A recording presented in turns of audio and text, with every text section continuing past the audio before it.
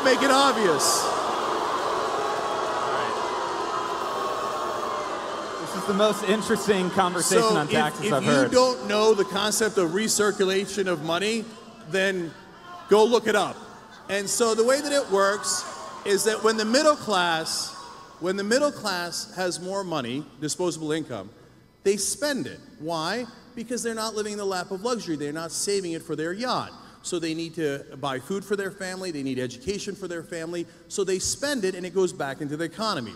If you just give it in supply-side economics to the rich and hope that it trickles down on us eventually decades later, what they wind up doing with it is something that is logical. They save it. But that means it does not recirculate in the economy.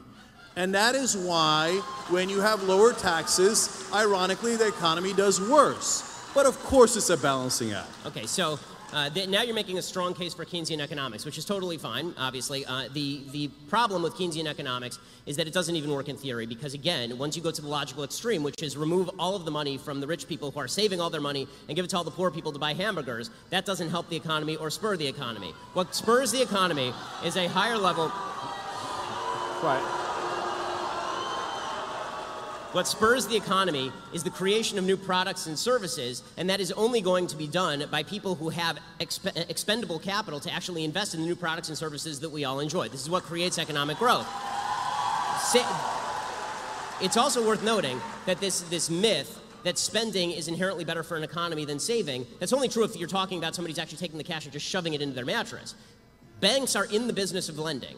When they take the money in, they don't just stick it in Al Gore's fake lockbox. They actually lend the money back out to people to actually create new businesses and new products. You had an investor, right? When you started TYT, you were given $4 million by Buddy Roemer to start TYT. That's great. That's the way business should work, right? But that money it didn't come from a bunch of poor people buying hamburgers. It came from a very, very wealthy guy who gave you money to create a business a lot of people want to patronize. If you want better products and better services, you need more investment in the products and services. The basic name, trickle-down economics,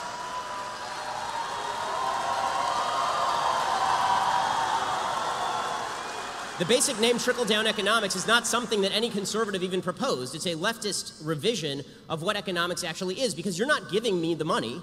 It was my money in the first place, created through voluntary transactions that I had with others. I've not stolen money from anyone, neither have you. And the idea that money has to be forcibly taken from you and handed to somebody at the bottom end of the economic spectrum to somehow jog the economy, that may jog McDonald's, but is not going to jog all of the creation of the products and services that make all of our lives much better today than they were 30 years ago in terms of the stuff we have access to.